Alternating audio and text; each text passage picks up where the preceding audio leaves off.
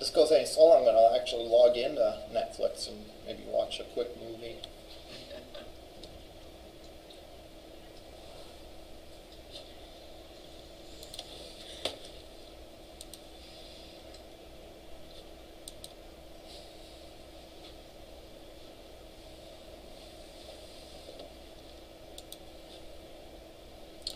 Create an empty C# site. Actually, no, let's create a website from on the desktop.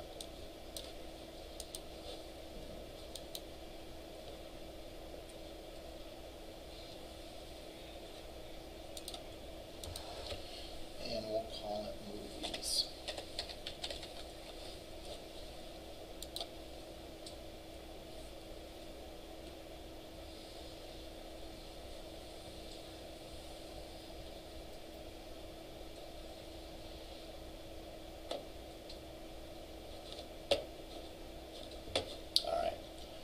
I'm going to go move this guy into the app data folder, the database I created a while ago.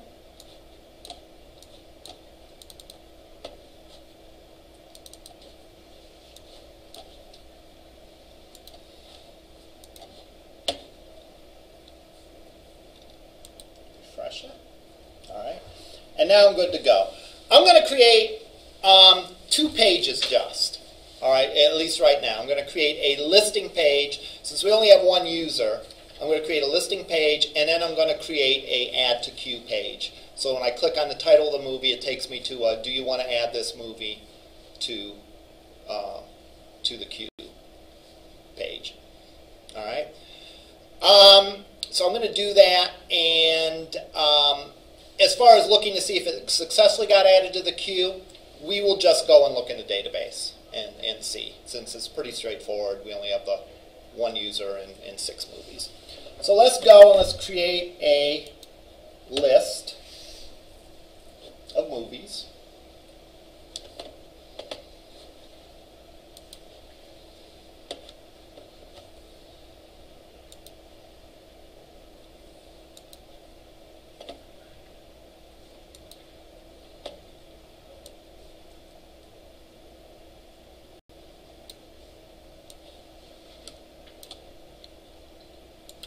And let's configure the SQL data source.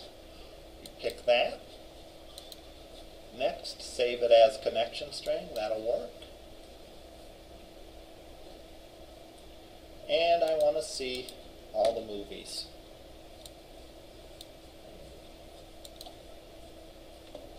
All right. I'll create a grid view then to display those movies.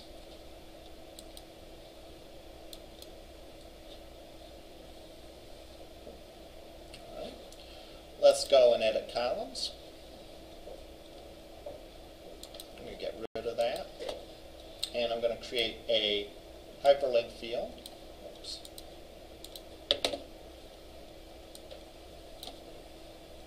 The data text field is going to be the title.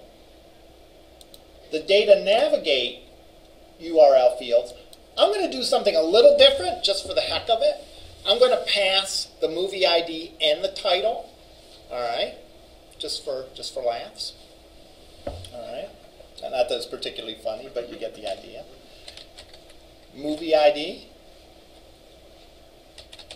title, and now I'm going to go and I'm going to put in my data navigate URL format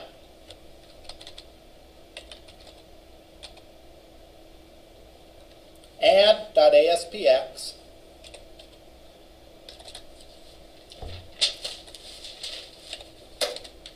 movie ID equals curly bracket 0 ampersand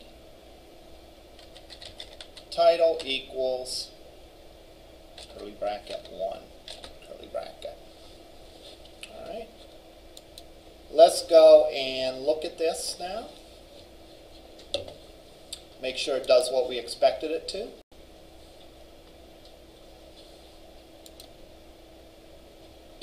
should show my 6 movies. If I look closer at the link, it should be passing the ID and the title as part of the query string.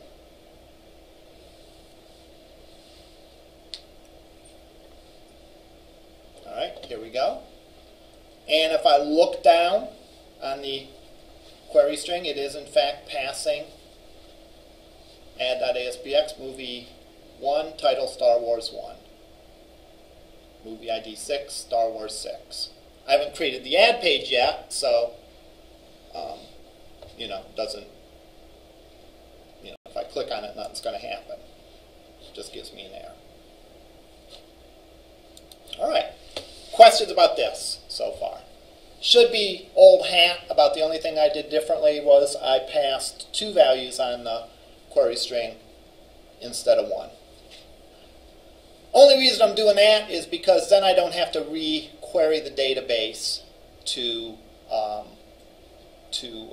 pull up the name. If all I'm going to do on this page is pull up the name, then so be it. In a more real application, if I was really creating Netflix, I'd probably just pass the ID. When I got to the second page, I'd look up all of the movie information, who was in it, what the reviews were, who the and comments that people had, and display that on a page, and then have an add button. But I thought, just for laughs, it would be good to show how we can pass more than one field on it and how we can use it. All right, let's go and let's create our second page then, which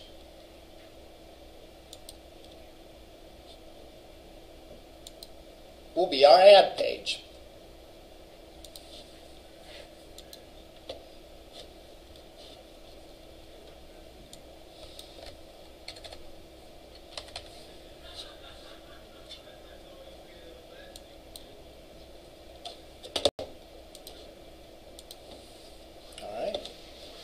Now, what's going to be on this page?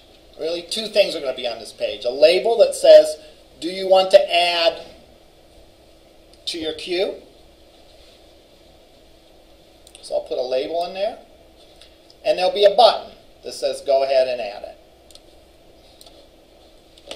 So let's go and change that to say add.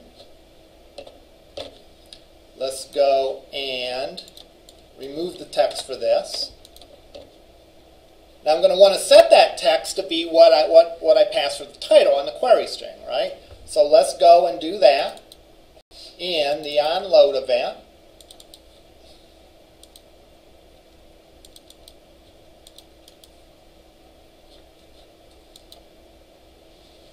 Or page load event.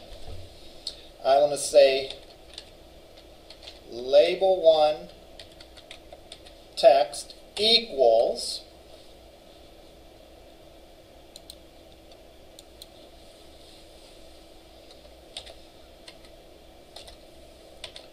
do you want to add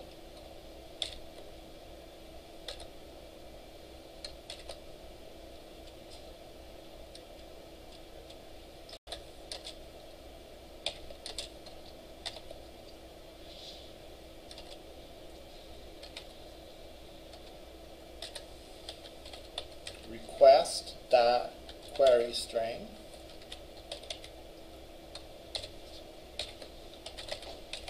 title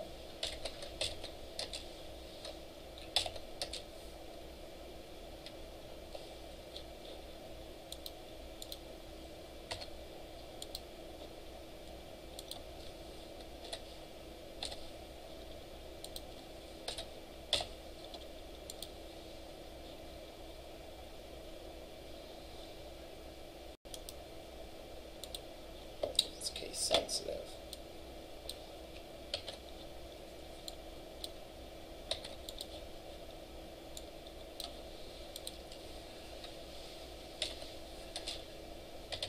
To queue.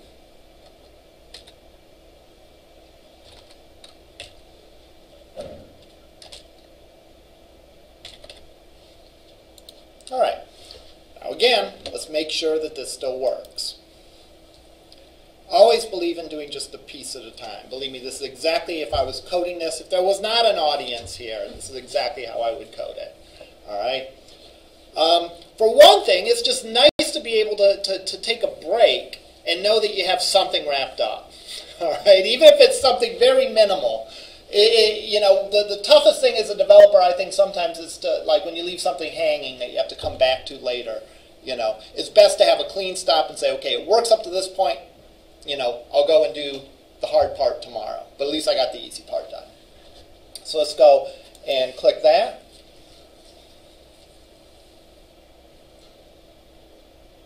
All right. So I click on Star Wars 4. Do you want to add Star Wars 4 to queue? All right. Click Add, nothing happens, but there we go. All right. So, what we want to do now is I want to code the button. All right. Let's imagine where we're going to get these values from. All right. And again, we're going to have to sort of fake parts of this at first. But that's okay, because eventually we'll come around and we'll do all of this for real. All right. The user ID. Right now I'm going to hard code it at 1. Right? Because I only have one user and their user ID is 1. All right. When we actually have a login, we'll log in and it will remember the user ID in a session variable. And then we'll use the session variable. But for now, we're going to hard code it as 1. All right. So that's the user ID. The movie ID, where are we getting that from? From the query string. All right, so we got the movie ID. That comes from the query string. And the position in the queue, eventually we're going to calculate that. But right now, I'm just going to add it with a position of 1. All right, so every movie's going to have a position of 1. All right, so I know that's not correct, but we'll fix it.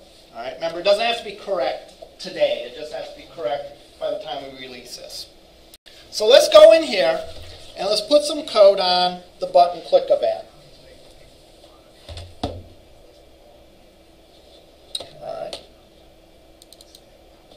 So there's our code for the on click event.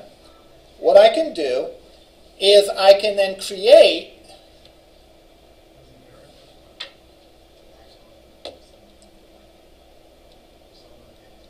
some of these things programmatically.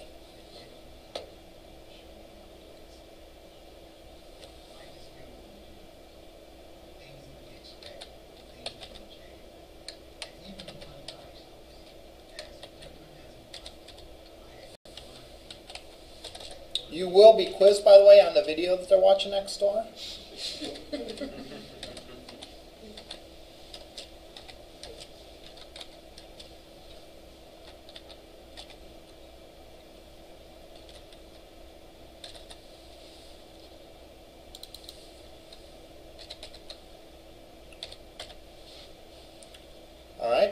What's that line doing there? That line is creating a SQL data source object. All right. Remember, we're still using the same objects and classes, or the same classes is probably a better way to put it, that the framework uses. We're just taking control in our own hands. And we're going to write the code that does everything and links everything together and all that.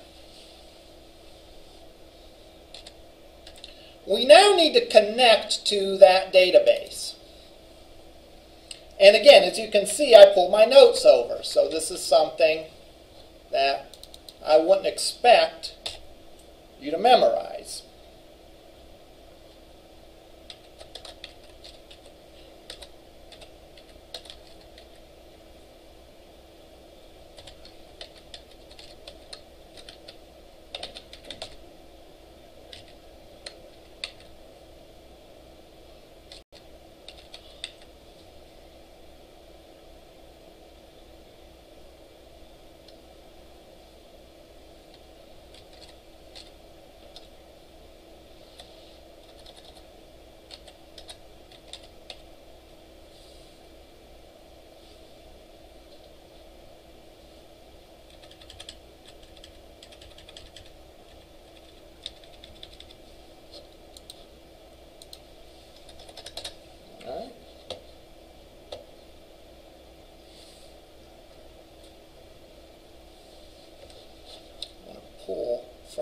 web config file. My IntelliSense is telling me something's wrong.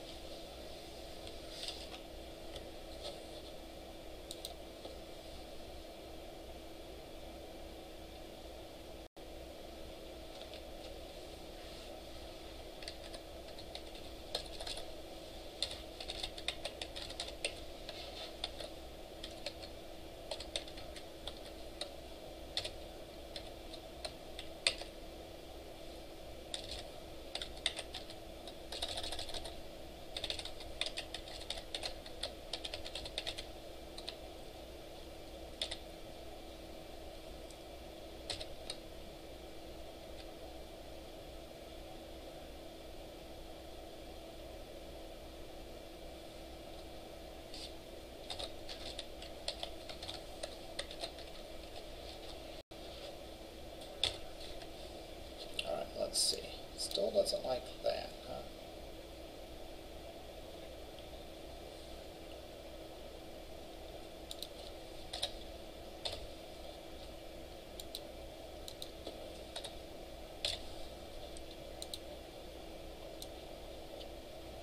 All right. I realize that that's a mouthful. All right. This is why it's in my notes. Of course, the VB version's in my notes. That's why I had to wing it. All right. What is this telling us? Well, this is the name of the object that I'm using, the configuration manager. The configuration manager allows us to pull values out of the web config file. All right. Now, if you notice before the name of configuration manager, which is the class name, there is the word system.configure. That is what's called the namespace of that class. All right. Now, what I can do, I can either import that namespace or I can just put the full name in. You know, think of that again as kind of being like with tables and columns. This is sort of the full name of that class. The class is preceded by a namespace. So I can either put an import statement at the top of my code, or I can just put in the full class name. Now, in the interest of time, I just put in the full class name. So what this does is this is accessing the built-in class of Configuration Manager. The Configuration Manager is what allows us to pull certain things out of the web config file. What do I want to pull out of the web config file? I want to pull out information from my connection string. And in this case, I called the connection string. Maybe that wasn't the best idea. All right? But that is whatever name that you've given the connection string. In essence, what I'm doing is I'm pulling it from here.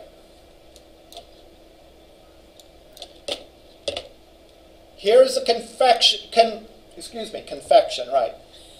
The connection strings section of the web config file. I want to pull out the connection that has a name of connection string, and I want to pull out the provider name. Two pieces that are needed to access the database are the provider name and the connection string.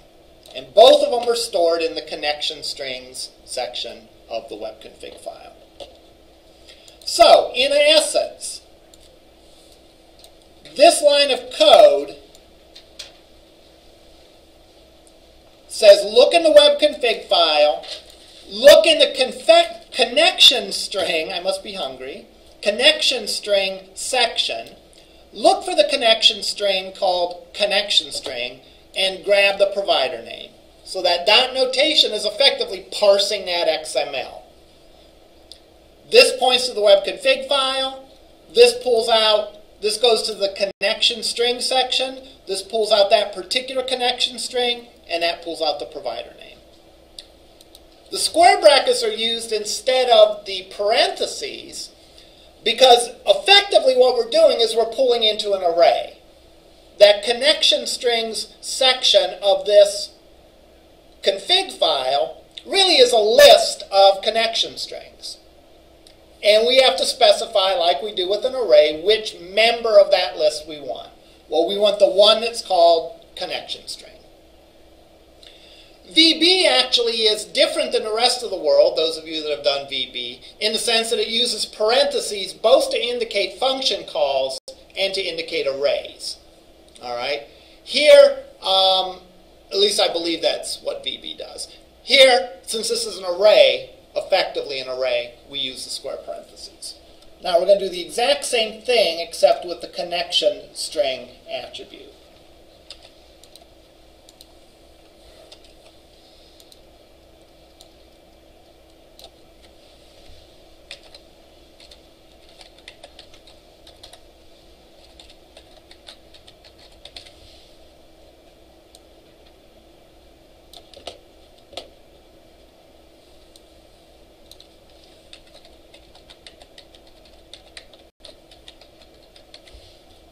So, these are the instructions that we need to connect to the database. All right? This is effectively what you do when you go through the GUI, right? And you click on things and say, I want to connect to this database. But we're not going through the GUI for this. We're programmatically doing it, so we have to put these instructions in. I now have to say what my insert statement looks like.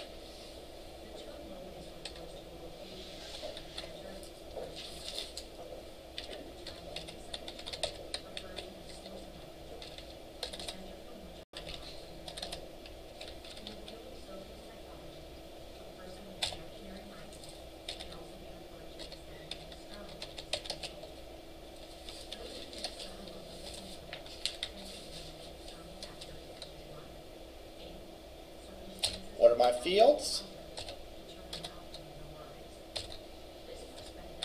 User ID.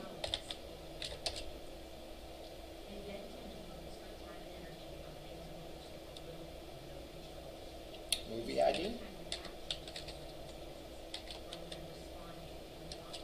And position.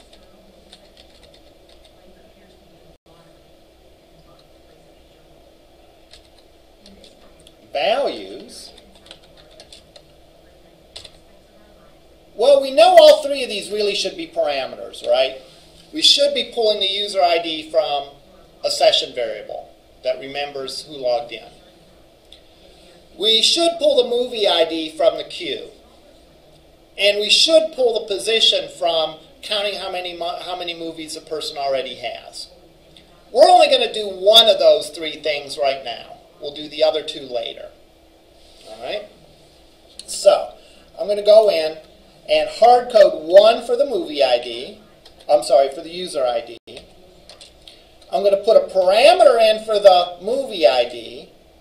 And I'm going to put 1 in for the position. So right now, as we're developing this, I'm assuming that it's user ID 1, and it's going to put every movie in position 1. And we'll fix that later. All right? Now I have my insert statement. And right now it only has one parameter. I have to define that parameter, where it's getting the values from. All right? These are the things that the grid view and details view do for you. All right, but we're not using a grid view and details view, so we have to do it ourselves. So I need to say objds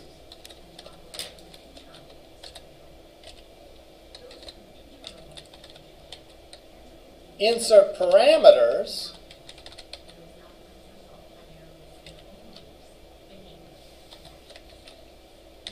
add movie ID,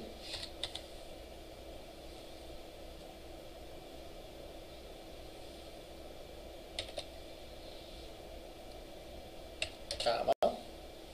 Then I need to pull from the query string the movie ID. How do I refer to that?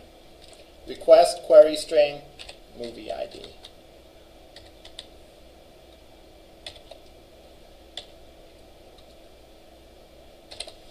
So what I'm doing is I'm filling in that parameter, right? Right now I only have one parameter because we're faking the other two. We're faking the user ID and we're faking the position. But I still have that one parameter, the movie ID. We have to say where we're getting that movie ID from. Where are we getting the movie ID? We're getting it from the query string variable that is called movie ID. All right? So now we should be ready to go.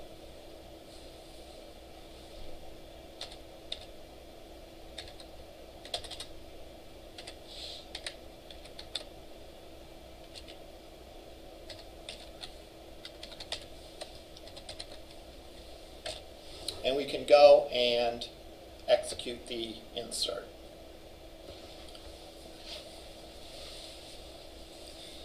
This probably seems harder than it is. All right? Because the first two lines of code are ugly, but you don't really have to remember those, right? You just simply have to know to substitute in your connection string. What do you need to know? You need to know what the insert statement looks like. And you need to know what parameters you're going to pass that insert statement and where you're going to get the values of those parameters from. All right? Now, we're also not doing any error checking. All right? And that's a problem as well, and we'll probably address that next time. All right? Let's run this and see if it works. Let's go and run.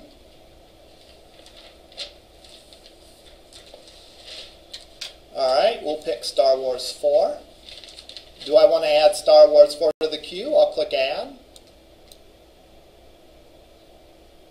All right. Ooh. Blew up.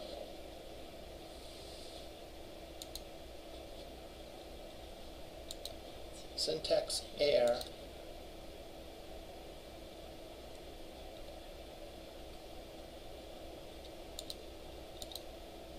Insert into queue. Let's make sure I have all my table names and all that correct.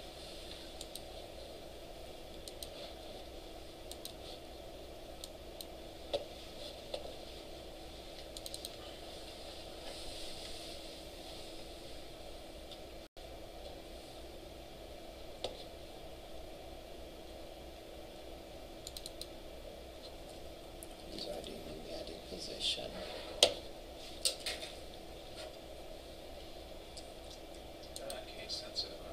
Shouldn't be case sensitive now. Insert into queue.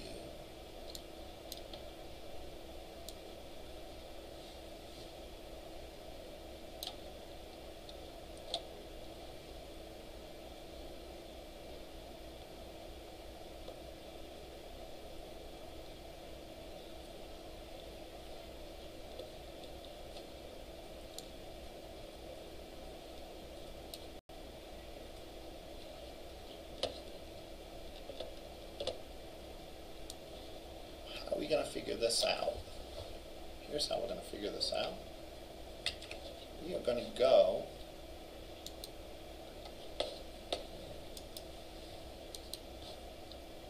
alright, that part's correct. I thought maybe one of these is a text field.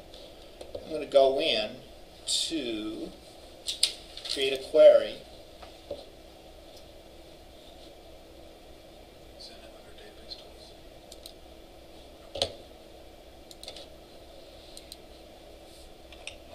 And I'm going to try to execute it this way. Sometimes when you access or execute things in Access,